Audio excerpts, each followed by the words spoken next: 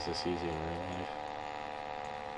Okay, I'm going to put it below the house so it doesn't show through the floor.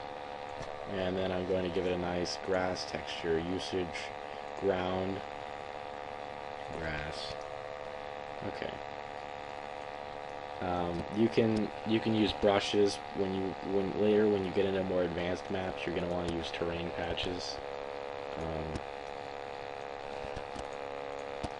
Brushes are the rudimentary way of making ground outside. Okay. So now we have that. Let's make a window over here. So it's very similar to the process we used to making a door. You size down one side of it, make a copy, use the copy to come from the other end of the wall and meet in the middle. There is a specific size for windows. I don't know it, nor pay attention to it, or care. But feel free to look it up for yourself.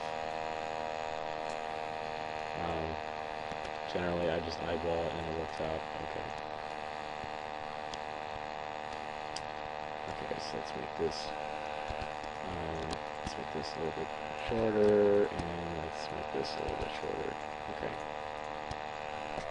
I'm gonna hit U again on the keyboard to show me the textures in use. And notice this is kind of ugly. I don't feel like putting a border on it like I did with the doors, so I'm going to hold Control and Shift, not just Shift, and I'm going to select faces of a brush.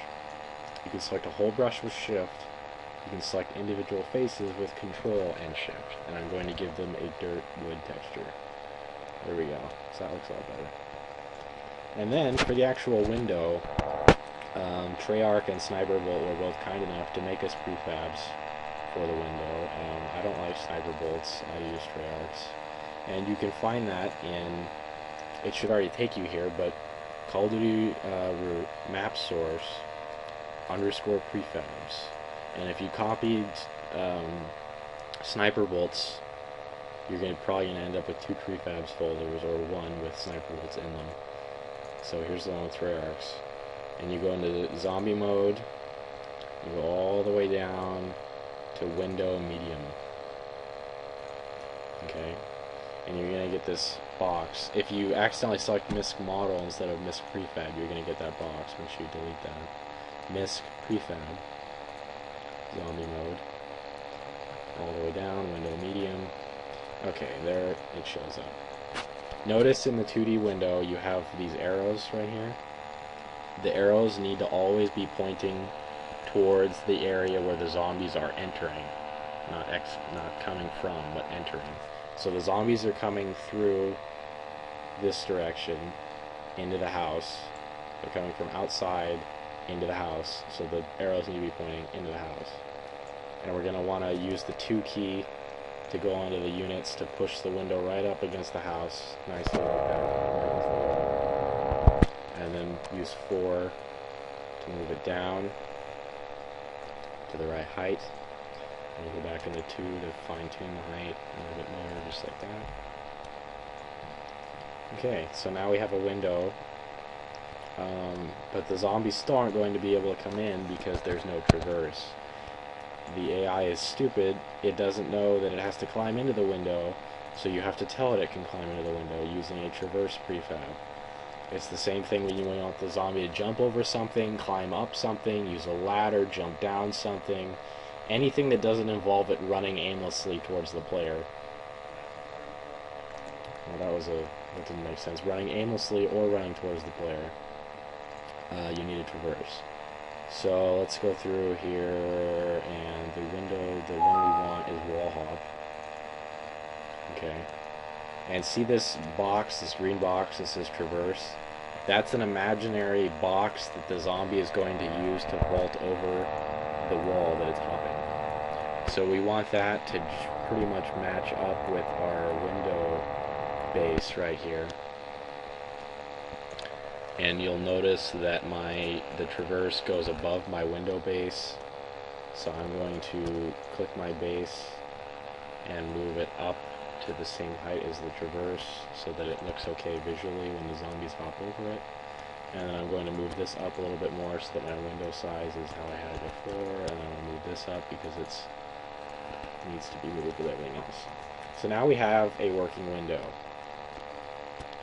But the zombies still aren't going to come through because there are no path nodes out here and there's no zombie spawn.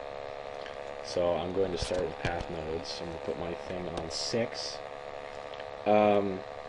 General rule of thumb for placing path nodes is the max distance and the recommended distance, except for special situations, is 128 units.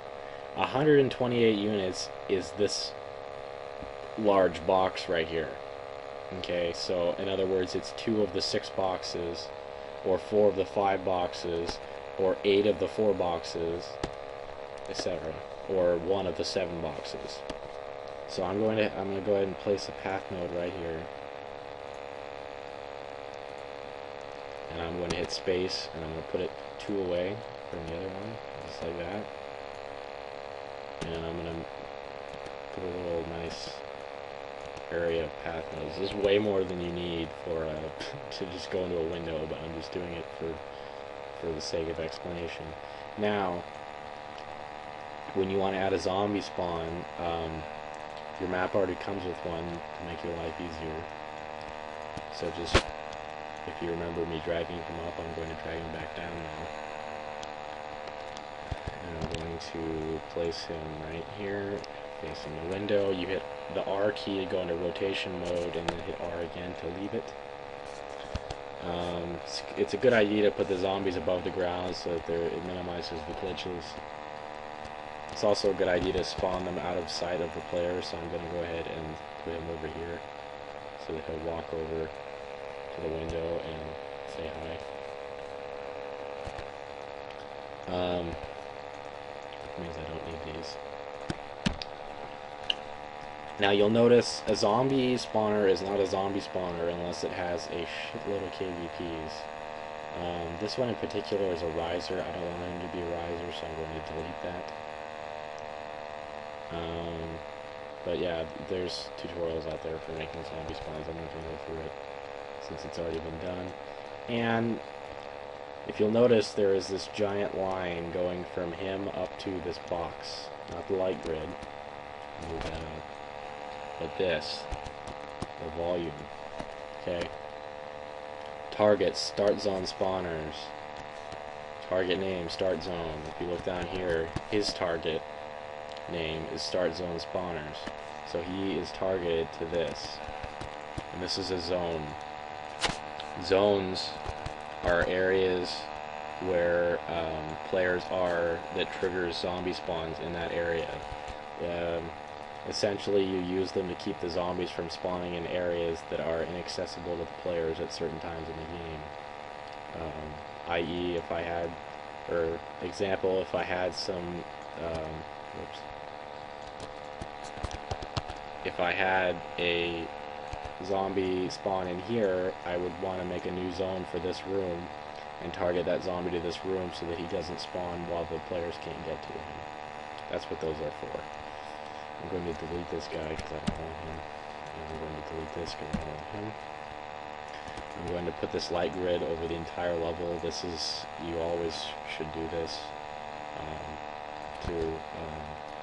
to affirm that your the lighting in your level will be glitch free.